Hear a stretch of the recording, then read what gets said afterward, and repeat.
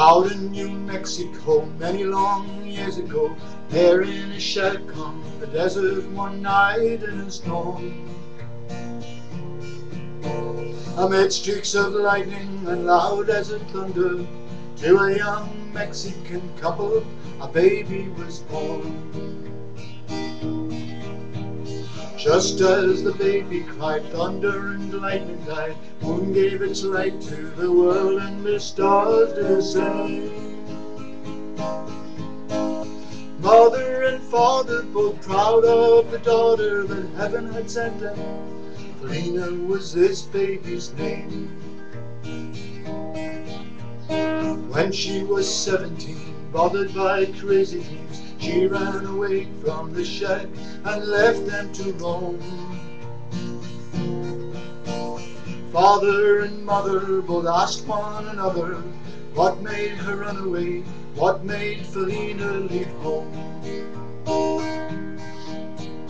Tired of the desert nights, poverty, grief and strife, she ran away late one night in the moon's golden beam. She didn't know where she'd go, but she'd get there, and she would find happiness if she would follow her dream. After she ran away, she went to Santa Fe, and in the air that she stayed as she learned about life.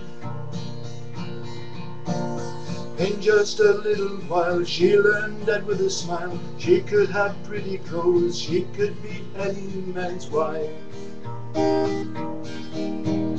Rich men romanced her, they dined and they danced her, she understood men and she treated them all just the same. A form that was fine and rare, dark shining glossy hair, lovely to look at, Feleena was this woman's name. Restless in Santa Fe, she had to get away to any town where the lights had a much brighter glow. One cowboy mentioned the town of Elpaso, where they never stopped dancing and money like whiskey did flow. She bought a one-way ticket from Santa Fe, 3 days and nights on a stage with a rest now and then. She didn't mind that she knew she would find that her new life would be more exciting than where she had been. The stage made its last stop up there on the mountain top to let her see all of the lights at the foot of the hill. Her world was brighter, and deep down inside her, an uncontrolled beating, a young heart just wouldn't be still. She got a hotel, a room at the Lily Bell. Quickly she changed to a form-fitting black satin dress. Every man stopped to stare at this form fine and rare, even the women mocked of the charm she possessed. Dancing and laughter was what she was after, and Rose's cantina had light with love in its gleam. That's what she hunted and that's what she wanted. Rose's was one place an ice girl would never be seen. It was the same way it was back in Santa Fe. Men would make fools of themselves at the thought of romance. Roses took heed of the place, was in need of this kind of excitement, so she paid Feleena to dance. A year passed, or maybe more, then through the swinging doors came a young cowboy so tall and so handsomely dressed. This one was new in town, hadn't been seen around. He was so different, he wasn't like all of the rest. Feleena danced close to him, then threw her rose to him. Quickly he walked to her table, and there he sat down.